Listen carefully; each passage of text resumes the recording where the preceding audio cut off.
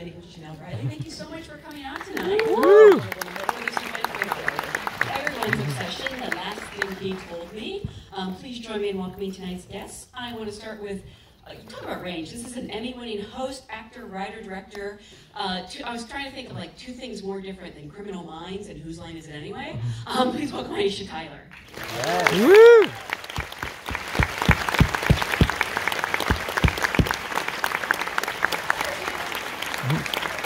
There she is. Oh, and Nikolaj Coster-Waldau as well. She brought a bonus guest. We also have joining us an actor you've seen in the Spider-Man films and Mayor of Easttown. She plays Bailey in the series. Please welcome Angourie Rice.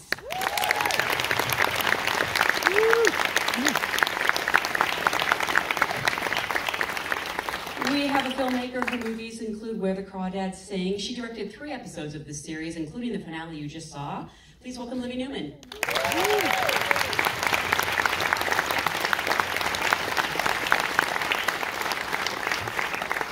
The head of film and television at Hello Sunshine, basically responsible for all your favorite series, and an executive producer on this series. Please welcome Neustadter.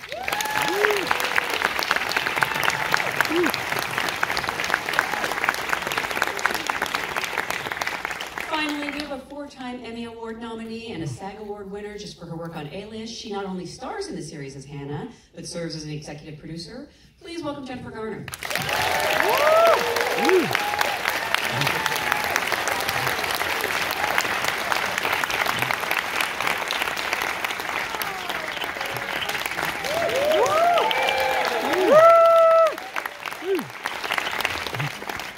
We did not purposely set you and Nikolaj as far away from each other as possible, I promise. It's chemistry. I know! Or else I might deck him. I'm going to get to that, actually. I'm really curious about that ending, and I'm so excited I get to talk about the ending with people who have seen it. But I want to start at the beginning because, like so many people, I read this novel when it came out, and I was so riveted. And you know, when you hear they're making a series out of a book you love, you kind of have 2 reactions. You're excited, but you're also really nervous. And I actually think that this series is even better than the book. It improves on it in ways I didn't know were possible because I love the book. And Lauren, at Hello Sunshine, you obviously have this great track record of this. What was it about this book that made you see it could be adapted and specifically into a limited series? Well, I really loved it. I mean, when I read it, it was actually, I sort of jokingly say it was love at first pitch. When Laura Dave's agent called and pitched it to me, I called my executive, Ashley Strumwasser, and I said, could you please drop everything and start reading this book right now? Because I think I need to pull an all-nighter. And she read it and she said, oh my gosh, I love it. And I did pull an all-nighter and I loved it too. And then, you know, I sent it over to Reese and she read it. I mean, it's also a wonderful novel because you can read it in like a day. So Reese flew through it, and then we got on with Laura and with Josh, and it was just like, please, please, please let us tell this story. And they had actually imagined it as a film, and I will say when I read it, I saw how it would unfold in episodes because Laura does an amazing job of creating these cliffhangers and these moments that leave you breathless, and so I actually really felt the rhythm of it. At first I thought it was 6 episodes, and then our friends at Apple encouraged us to think about it as 7, which was great, more for you guys to love and enjoy, and it was really a great privilege to work with Laura and with Josh, who happens to be her husband, but you know, the most incredible screenwriters and a wonderful representative writers room that came together and brought, I think, even more to it as a limited series. So it was a joy and a privilege. Did Laura need any convincing to make it, because you said originally they thought about it as a film? It was really interesting because it was Laura and Josh, and they were very open to it, but they were sort of like, let us go back and look at it. And then I actually invited them to sort of contemplate it as a series and then come back and we could compare notes about where the episode breaks would fall. And we were aligned on all but 1. And then Josh was like, okay, I agree with you. So we went out and he took my pitch. But it was really kind of a fun exercise because I think they were very excited to imagine it as a limited series and to sort of think about how would we tell this story in chapters. And really, I think that a limited series allows you to really delve into the details in a great way where you don't have to actually cut to get to those 3 acts, but you really can let the characters live and breathe and you can build out the ensemble. And I think they did a really beautiful job. And these amazing actors really brought all of those characters to life in such an incredible way. It's such a phenomenal cast, and Olivia, you directed 3 episodes of the show, including kind of setting the tone with the first 2, and then coming back and sticking the landing with the finale. I heard that you saw this more as a love story between Hannah and Bailey when you read it. Was that part of what appealed to you? For me, it's a story about found family, and I was so moved by the ending because and I guess there's no spoilers here, so that's great. It's so free, and I'm so excited. The ending really stops you in your tracks and sort of makes you think about what you as a parent would do in that situation. And I sort of had this experience reading it where I saw Hannah start so far from thinking that she knew what it was to be a mother to realizing at the end that she knew exactly how to be a parent to this child, and that this teenager sort of realizes at the end that she's going to be okay because she has this mother. And so that, for me, that was the most emotional moment of kind of realizing what they had found together, even though they started so far apart at the beginning. It's so beautiful, and obviously this series isn't going to work without the perfect cast. Jennifer, I'm curious what interests you not only in the role of Hannah, but coming on board as producer. And I feel like I heard you say that you kind of campaigned for this role. I did, yes. I felt so strongly when I read the book. I just felt such a connection to Hannah. And I don't know why. I'm not a stepmom. I have teenagers, but they're vastly different from Bailey. There was just something about the way that Hannah is not letting her circumstances define her, and the way she's bumbling through, but somehow accidentally keeps showing up for the people that she loves, even as imperfect as her attempts may be. Sometimes she is figuring it out, and her steadfast mothering is something that I just so respected. I don't know that I could claim to be the mother that Hannah is, but I respect the hell out of her. And so yes, I did campaign for it. I didn't know, I hadn't done anything like this in a really long time, if ever, and I didn't know if I would be certainly on the top of anyone's list. I have pretty amazing peers out there. And so I just sat down and took my hat in my hand and started writing letters, and I stayed up all night, a couple of nights, and they had to be, if you're writing a letter and it's going to involve, Laura Dave or Josh Singer, you better pen it pretty carefully. So I wrote to Apple, I can't even remember, did I write? I feel like you sent Reese. I sent a note, about the book and the character. But I made them all different because I was afraid they were going to compare notes. So I was like, all right, done, start from scratch, I can't say that again. And then they replied, so I had to do it again. But it doesn't matter because I'm so grateful to be here. Now, when you say you campaigned for this role, I'm thinking you probably didn't have to campaign too hard. I'm imagining when you heard Jennifer Garner was interested. We were so excited. I will say, though, when someone talks about how they connect on a soul level to a character, it wasn't that we needed to be convinced, but we were so inspired. And I think that's, it's such a lovely thing. I will say at Hello Sunshine, the first question that we ask ourselves when we read something is, do we really love it? And then what we want to do is bring together a community of people who also love it to bring it to life. Because I think that actually, the proof is in the pudding, right? You see it and you feel it, and I do think that we became a family in making it, right? That you talk about found family. And I think, it was just a real privilege to get to make this together. But every person that came to this, it's also wonderful when you start with a wonderful novel, because you're all kind of having the same conversation, but bringing something different to it. And I think there was a lot of heart in this. Absolutely. And obviously the relationship between Hannah and Bailey is so central to the show. And Angourie, can you talk about what drew you to the role of Bailey and how you sort of went about building this family on screen? Yes, well, something I love about Bailey is that she's so stubborn, and I think that's a really wonderful quality that she has. She is, much like Hannah, she is so certain of what she knows and what she knows about her dad and who she knows her dad to be. So what I found really interesting about the story is that Hannah and Bailey are quite similar, but they're attacking the same problem in sort of different ways and sort of butting heads because of it. So I was very interested in this girl whose entire world falls apart, and her entire identity is linked to her dad. And what does she do when that completely disappears? So I was very interested in sort of breaking down those moments of feeling so lost in who you are, and really being pushed to lean on people that you're not expecting to lean on. And she, by the end of the series, I think she comes to find the family that she didn't expect, but she knows that that family is still important and still worth something to her. I mean, you've worked with a lot of amazing actors, but at the same time, when you found out that Jennifer Garner and Nikolaj were going to be your parents, were you at all intimidated? Yes. I think anyone would be.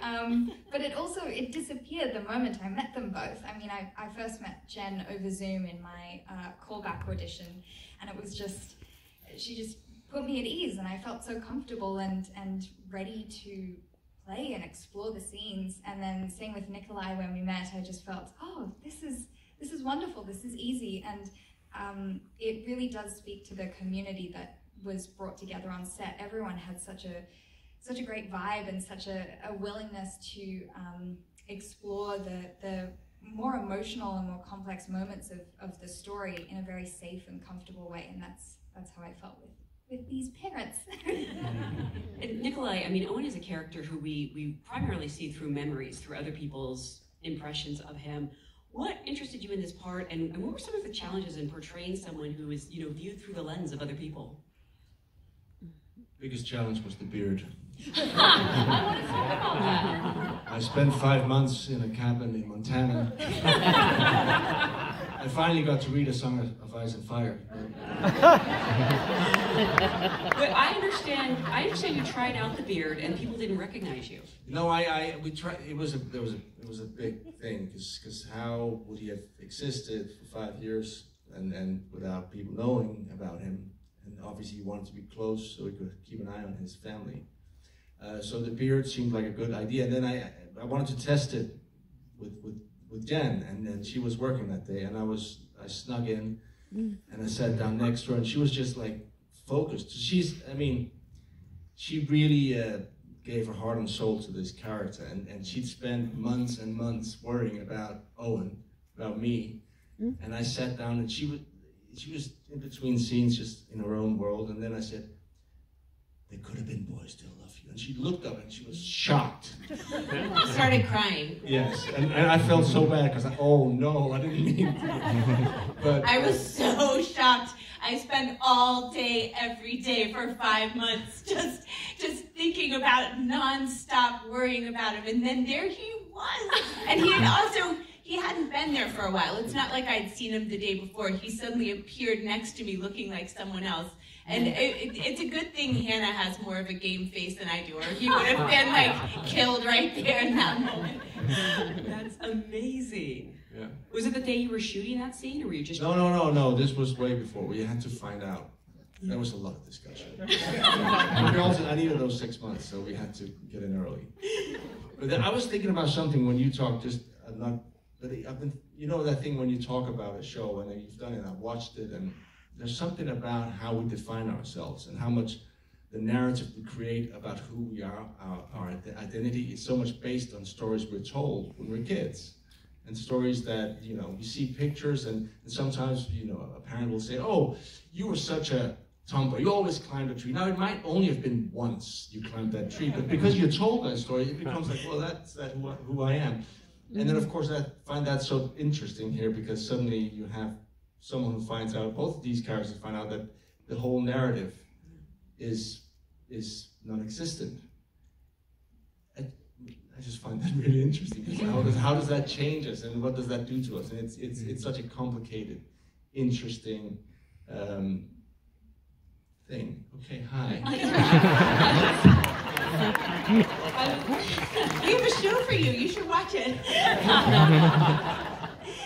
It's interesting because we were talking about sort of the chemistry of this family, and Jennifer and Angourie, and in a way you have a slight advantage because your characters don't start off close, and they gradually become close, but you have to be the love of both these women's lives, honestly. And I'm really curious how you built this relationship that you feel has existed for years.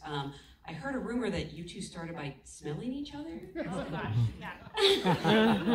all right, okay. It's Libby's fault. Oh yeah, Libby. Go ahead. It's our directoress.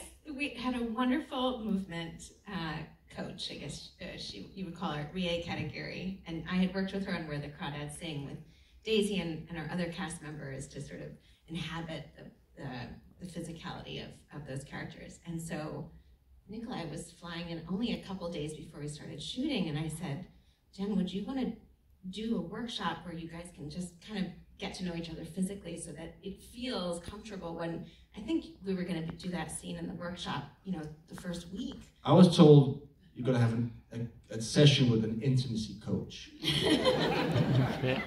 And you kind of know what that means usually. It's because there's a sex scene, right? And I was like, God, there's been a rewrite here. Who has a session with an intimacy coach before shooting an intimate scene? Like, what do you need to figure out beforehand? But I work with other actresses that have demands that you go, okay, well, if that's what you need. So I thought that was a request from you. No. And then, of course, I found out it was the director's idea.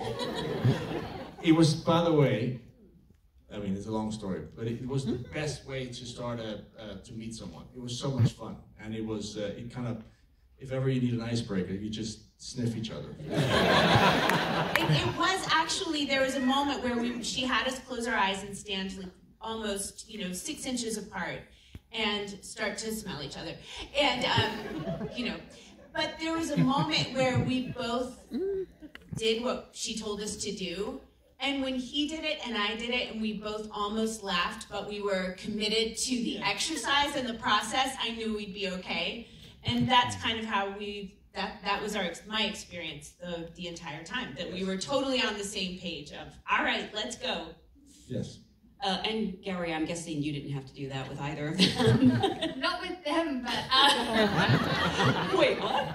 Well, John, who plays Bobby, we did the same thing. I think we did a slightly different version, but we did the same thing, sort of intimacy coaching or movement coaching, kind of the second time we've met. But the funny thing is, I already felt connected to John because I am from Melbourne and I live in Melbourne, and we did our call back over Zoom and he did his American accent, and then I said, are you Australian? And he said, yes, I am. And I said, where are you from?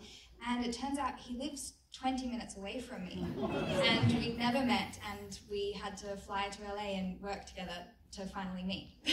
Funny. Aisha, I'm really tempted to ask you who you had to smell.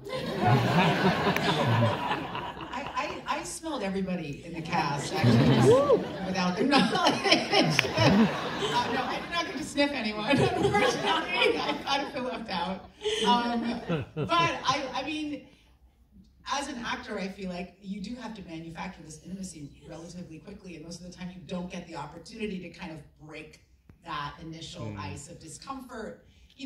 This whole process is so much about trust. And I was just admiring the stories because it's lovely. It was, it was like, okay, you guys have been in love and now make out. And you're like, can I have a minute? So it's, I think it's lovely. There was a really lovely intimacy on this set with everybody. It felt very much like home, and right away, generally set a tone of welcoming, and that tone really cascaded through everybody's experience. But I'm really bummed that I didn't get to smell anybody. Well, smell Nikolaj now and let us know what it is. Oh, yes. Jules actually is such a great character. It's so funny. If you ever want to make journalists love you, play a great journalist. And I could be wrong about this, but I feel like she's actually in the series more than in the book. Yes, she was expanded quite a bit from the book, which was really lovely. There was, I think in the book she was more peripheral, but this was really an anchor for Hannah and for Bailey, someone to remain kind of tied to home to, and so much of what was happening to them was so bewildering and so disorienting. So it was lovely to have this friend that was, able to kind of impart information and do some of the stuff that they could focus on the emotional work, and Jules could focus on figuring out where that bossy it was. But she also was, I really loved her because I felt like she was the kind of friend that I would want and that I would want to be. You know, I have female friends like this and male friends that I've had since I was a teenager. And there was just an effortlessness to that relationship that was built out of years of just love and trust, you know. And so it was really a joyful role to play for me. It was just, God, it was just so savory. And then, you know, she got to tell people to fuck off occasionally. Something this whole cast does really well, but I feel really falls on you a lot. And you're going to think I'm kidding, but so much is communicated in the show through phone conversations, and bad phone acting takes me out of the show so quickly. And you all do it so well. Can you talk about how you perfected those scenes? I mean, were you actually playing off of each other at all, or? You know, not for the most part, although Jeff Stoltz actually did come in and do his off-camera lines, which was like, I mean, he's such a great guy. Jeff Stoltz, Team Jake. He did. I never worked with him in person, and our first scene was a really big one for me, I think in the second episode. And he just said, yeah, I'll be there. Would it be helpful to you? I'll be there. And he was there, and we worked on it quite a bit, and it was hot outside. We were in San Pedro on location, and he spent that entire day with us, just calmly walking back and forth under the, what do you call it, the arm? I've lost jib arm. What do you call it? Yeah. Take a couple of months off, one strike, and it's all gone. We gotta get back to work. Yeah. So, but he just was right there, right off camera for me, and that, like, how kind is that? But yes, working on the phone is just so tough, and we did a lot of it. I will say, Jen is probably the best actor I know at inserts, phone inserts. All those little close-ups you see of the phone and hitting the mark, it's just Thank you, perfect. Angourie. I take inserts really seriously. I feel like you probably got a lot of experience on that with Alias, though, because you're talking into secret mics a lot. So Yes, they were right here. see, I just believed it right now. I actually want to talk some more about the challenges of adapting this novel, because I don't think this happens that often, where the book author, Laura Dave, is also one of the co-creators of the series. And I don't necessarily think an author's involvement is necessary, but it's kind of cool to have it. You know, how did you sort of want to take advantage of that and use her to, you know, your best ability? Well, Jen and I are looking at each other because she's just the greatest human ever, next to Jennifer Garner. What a huge gaping, what a loss not to have Laura here to talk to all of you, and Josh Singer as well, our writers, and all of our writers.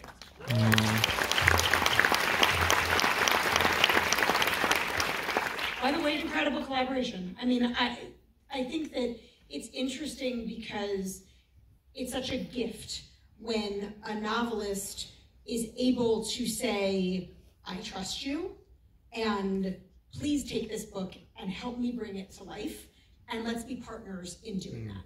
And Laura did just that, and I think it was wonderful to get to be a part of the partnership with her and Josh, and again, that wonderful writer's room, but also they were incredibly generous and patient and welcoming when it came to working with the actors. Like, I know, and Jen, you should tell the stories of the untold hours spent in their backyard reading those scripts out loud and with Livy, but it was such a collaboration, and it was such a thoughtful, emotional process and a commitment to making the best show, which I think they did an incredible job of. But you should share the stories of working on the scripts. Well, I don't know that I've ever had a more profitable or helpful rehearsal period. We every day almost, and just for weeks and weeks and weeks, for a couple of months, I would go to Josh and Laura's backyard, and we would sit under a tree and read through an episode. And then we would hash it out, we would disagree, we would talk it through, we would try to track things, and then they would revise and we would do it again.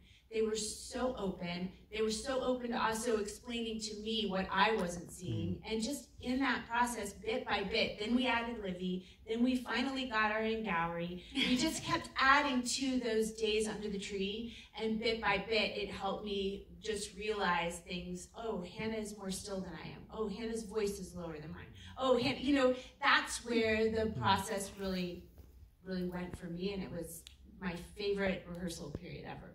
Was it similar for the other actors? I mean, having the writers right there, you could probably ask them anything. Yeah, I felt it's such a privilege to have them right there, and also to sort of have the, maybe blessing's not the right word, but the understanding that this is the world that Laura has created. It's her characters and her story, and to know that she collaborated and put so much work into adapting it as well. It felt like, oh, we are doing this and she approves and this is her creation, and that felt so nice. And yeah, the days where I got to be a part of the rehearsal under the tree with strawberries and donuts it was wonderful, because to really sort of pinpoint those moments where Bailey opens up to Hannah or where she shuts down a bit, and it also really helped in sort of, yeah, creating Bailey's character arc. And there was one moment where Bailey had this big outburst, and then it was rewritten so that she holds it back, and that was really devastating. And I think that rewrite was because of us reading it through before we even got onto set. So that really helped with the character arc. I mean, you guys know everything starts with the writing, and you don't always have the opportunity to consult with writers that closely on a show. And I know, you know, I mean, actually probably everybody here, I know when I direct, I'm constantly going to the writer and being like, okay, wait a minute, this is what I think. Is this right? Is this what you intended? I mean, it should be that kind of an intimate relationship. And to have the person who created the world be there every day was just such a boon. But, you know, I mean, we'll say it 100 times, like everything starts with what's on the page, and the gift of having the visionaries there and being able to ask them, you know, what they intended, and then be able to bring that to life. I mean, it's a dream. Like I always say to people when I'm working with them, I'm like, I'm here to make your dreams come true. You know what I mean? So it's great to have the dreamer there, you know? I mean, I think if anyone would have questions for the writer, it might be the person playing Owen. I know I have a lot of questions about Owen. Was there anything specifically you wanted to ask her? Yeah, what was he up to? Did she answer? No, I mean, she told me she had 100 pages, but she didn't share. It's fine. No, but this is an ongoing discussion. I'm just, it's an ongoing. She's promised these pages so many times. No. But so yeah, it was a terrible relationship with the writer. It was just, no, listen, they were the best. And Josh, just incredible. Yeah, I can't say. But Nikolaj had this crazy thing where he was, because everything is through Hannah's memory, he's just the perfect best guy. So Nikolaj would say, he can't be this good. He isn't possible. But what was wild for me in watching you after, when I was watching the series, was seeing, you know, I'm all cuddled up with you, and I'm thinking one thing is happening, and then there's a moment where darkness crosses your eyes in front of the camera, and I was like, oh, he was doing that when I was right there.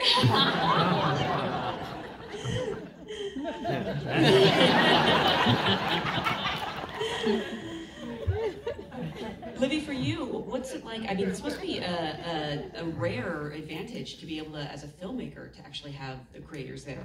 Yeah, it was.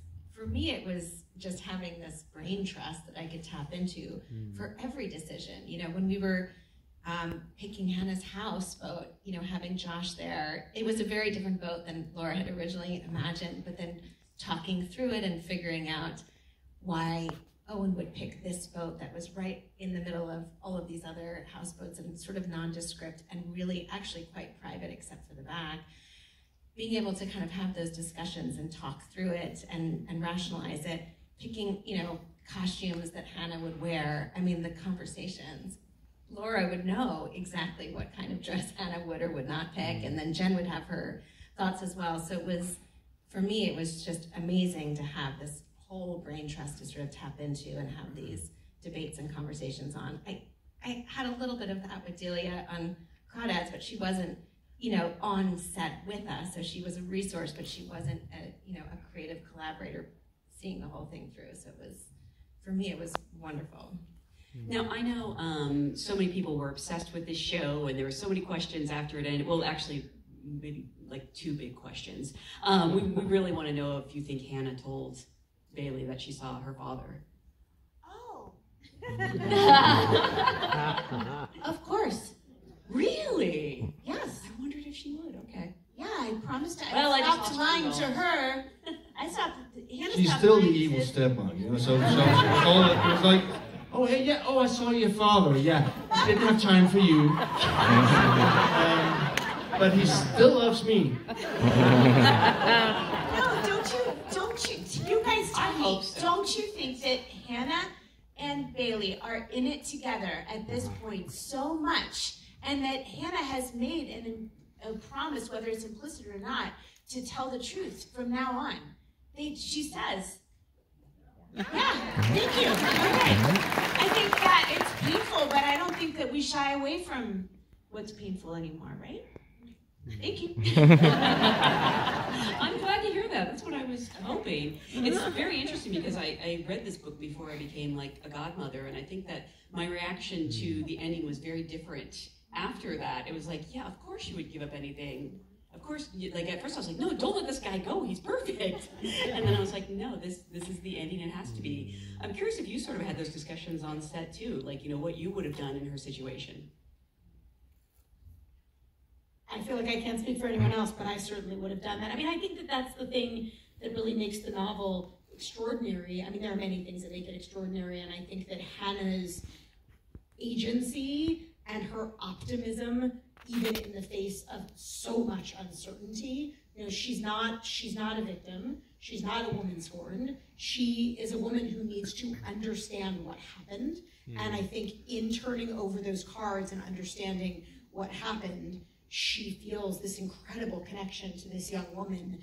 And it isn't just because Owen said protect her that she's protecting her. She's protecting her because she loves her. And I think, I mean, again, I don't want to speak for anyone else. I will speak for myself and say I connected so deeply to that. And certainly, I think we are all Hannah. In a way, you know, the women that read the book, I think there's a reason that it came onto the New York Times bestseller list at #1, and that it's still right up there, you know, all these years later. Well, going back to what Libby was saying at the beginning, I mean, that's the love story. You end with the love story. It's a weirdly happy ending for something that carries so much sadness. Anyone else have any thoughts on it? It's so funny because it doesn't feel like a Hollywood ending at all. Yeah. A Hollywood ending would be that they would run away together and they'd be in a cabin in Alaska, and then, you know, guys coming on snowmobiles and coming together, you know, but it was something that you just innately understood that she was going to give Bailey the best life she could give her, and that meant that she had to make this incredible sacrifice. And it's so elegant. I mean, it's such a beautiful ending. Just born of like real maturity and strength. And you kind of think all of us are like, no! But I mean, that's why it's so compelling, and it makes perfect sense, you know.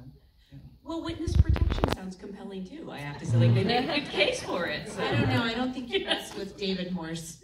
No. Yeah. Or the character he's playing. No. Yeah.